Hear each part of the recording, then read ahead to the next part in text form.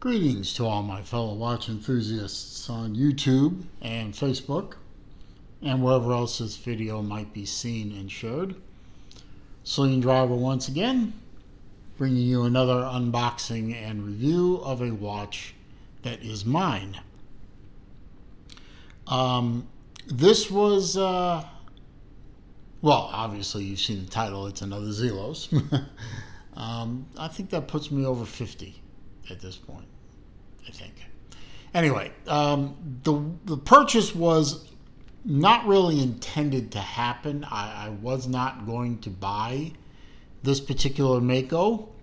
I already had bought the Malachite, which you have seen in a previous video. I was scrolling through the Zelos Timekeepers forum, as I often do on Facebook. You know, just looking to see what people have bought, what's up for sale, what's people have decided to trade off, etc.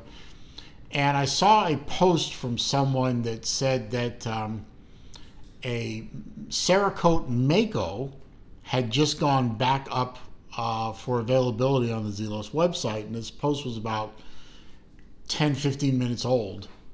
And I popped over to the Zelos website, and lo and behold, there it was, one available. And the old was it fear of missing out, FOMO, yeah, FOMO, fear of missing out, kicked in, and I bought it. Took a little while to get here, but it is here. Featuring the new Zelos leather roll. This comes in a cardboard box. I've decided, this is my second travel roll Zelos. I've decided not to save the cardboard boxes because those things deteriorate anyway. So I get rid of them. So inside the 3-bay watch roll that snaps closed is, well, of course, you have the Zelos card. You have the original Tropic rubber strap. Now, the reason that these come with rubber straps, whereas all the other Makos of this run came on bracelets, is because the Cerakote coating that would have had to go on both the bracelet and the watch was going to cause fitment issues. So Elshin decided to put on a Tropic rubber strap. Now, I'm not a big fan of Tropic rubber, so I had in my stash a Barton FKM rubber strap, and I put it on that instead. So let's put that over there and slide that down here. And what we have here is the latest generation of Mako, which is the 3rd generation case, which has gone through a couple of releases on the Gen 3, this being the latest one. This is the Cerakote. Now, the reason I like Cerakote is because it's a very nice matte finish ceramic coating over the steel, and it looks great. I love the matte gray look to it. It matches very well with the carbon dial. I think it's a carbon dial, and the carbon bezel. Nice pop of orange on the inner minute track, which offsets the gray and the black very nicely. Signed crown, of course, Mako shark engraving. They only made 150 of these. This is number 126. And it, you know, the standard Tropic strap did come with quick release spring bars, as did this Barton strap.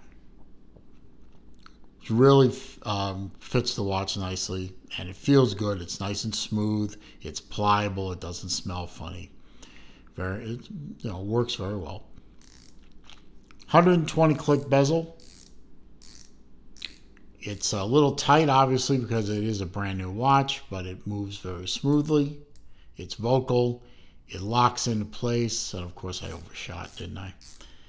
And I've got to fix that because of, you know, OCD. And that lines up nicely. Obviously the bezel is fully loomed. It is listed on the website as a carbon, forged carbon bezel, forged carbon dial. It's a 316L stainless steel case under here with a Cerakote coating. Now, this is not the first time that Zelos played with Cerakote. They did initially make, now on previous videos, I think 3 or 4 previous videos, I have shown this watch. Hang on. This watch here. This is my Cerakote Skyraider. This is a prototype. Now, full and fair disclosure, I thought and was led to believe for a long time that this was the only Cerakote Skyraider out there. I found out recently that there is a second one out there that was recently sold by its original owner. I don't know where it is now, but there are 2 of these, not one. My mistake. I should have clarified that with Elshin. I did once, and he said it's the only one. I guess he made another one or something. But the Skyraider 2, the second generation Skyraider, was originally going to get a Cerakote version. It never happened. There are only 2 out there. There are only going to be like 25 anyway, but there are only 2. They're both considered to be prototypes. And this is one of them. And I think I can say with some level of safety that I am the only person that owns Zelos watches that has 2 Cerakote watches. A Skyraider and now the Mako. The Mako is considered to be the first production Cerakote. And they made 150 of them. It's a little, you can see that it's a little bit different coloring. The Mako is a little lighter. So there is a bit of a difference in the color of the coating, but they are both indeed Cerakote watches. And no, I'm not selling it. Don't ask. No, I'm not selling this one either. So don't ask that. But this is the first production Cerakote watch that Zelos has done. It probably won't be the last. I mean, I think it's an attractive way to go, and I bet Elshin has ideas for other watches that could go with, you know, next release of Swordfish, for example. Who wouldn't want a Cerakote Swordfish? Because it hasn't been done, even though, you know, Swordfishes have been done to death in all kinds of different colorways and case materials and so on. So if you're looking for a new idea, Elshin, hey, do a Cerakote Swordfish. I bet they sell real quick. Let's see. It is a sapphire crystal. It has a dome to it, as you can see.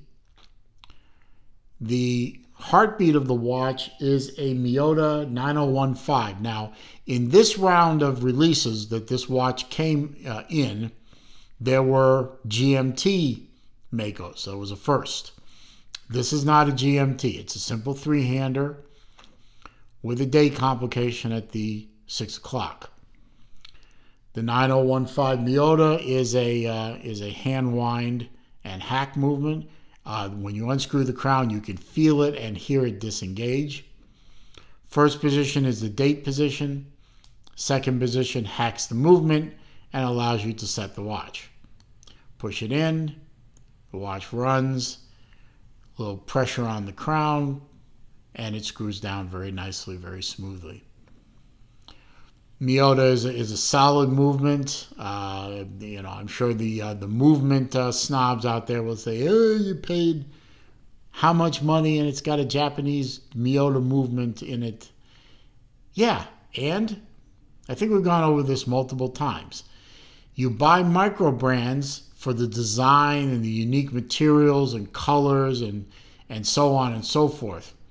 You want to buy a watch for a movement, you're in the wrong arena. You go buy a Rolex, go buy a Ulysses Nardin, go buy an Omega with an exhibition case back and one of their manual 1861s and stare at that thing all day. These are easy to get, they're easy to service, and they work. They just flat out work. Even unregulated, they're good, accurate watches. I'm going to give you a wrist shot here in a second.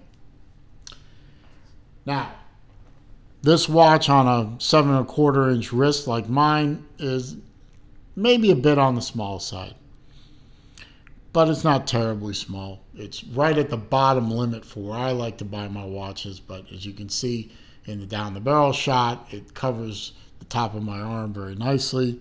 The overhead shot looks pretty good. Would I like it better if it was a 42 or a 43? Yeah, but there is a 42 or a 43 millimeter version of this. It's called the Great White, and I happen to own one. I might own another someday. But this one is a 40 millimeter case, like all Makos have been 40s. It's 46 millimeter on the tip to tip. It's a 20 millimeter lug. And it's 11.5 millimeters thick. And being a dive watch, it is a 300 meter water resistant. So as long as that crown is screwed in and the case back hasn't been compromised, and by the way, the case back is brushed stainless steel with a hint of polish. Uncoated in this case. As long as everything is high and tight, you should get 300 meter water resistance. It's a diveable watch. It's swimmable. Take it snorkeling, take it in the shower, get caught in a rainstorm. Doesn't matter. The watch will keep going. And I really like this watch. I am a fan of Cerakote. I like the look. I've always been a big fan. By the way, this is on a leather strap because at the time it was all I had. Maybe someday I'll put it on an FKM strap. But ever since I bought this watch, actually, my dad bought this watch originally, and he wore it for a while, and then he passed it down to me because his fingers weren't very good at manual winding anymore. Ever since this arrived at my dad's house, I've been a big fan of the look of Cerakote. It really looks great.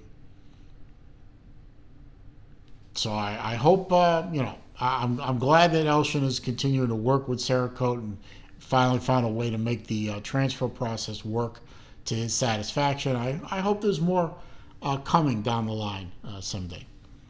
But that's for a future. For now, I hope you found this video to be entertaining, useful, informative. If you did, please click that thumbs up button for me. That does help with the YouTube search algorithm and helps draw people to the channel. Comments, questions, suggestions down below. I do read them all. I do respond to them all. However, if you are going to try to troll me or you are going to try to insult me, you can try. You won't succeed, but you can try. Or you're going to leave links to bad places on the internet. I'm simply going to delete the comment and block the commenter. If you're new to the channel, of course, welcome. Or if you've been here before, but you have not yet subscribed, I hope you will continue to come back here. I hope you will watch many videos. I have hundreds and hundreds of videos. All I ask in return is that you click that subscribe button at the bottom of the viewing window. And when you do, don't forget to click the bell icon too, so that when I upload new material or I do a live stream, you will be alerted to these things. And as I always say at the end of my videos, it is a crazy old world outside. It's not getting any better. If you watch TV or listen to the radio, you know I'm right. So please, when you're out and about, be careful, be safe, be well. See you soon.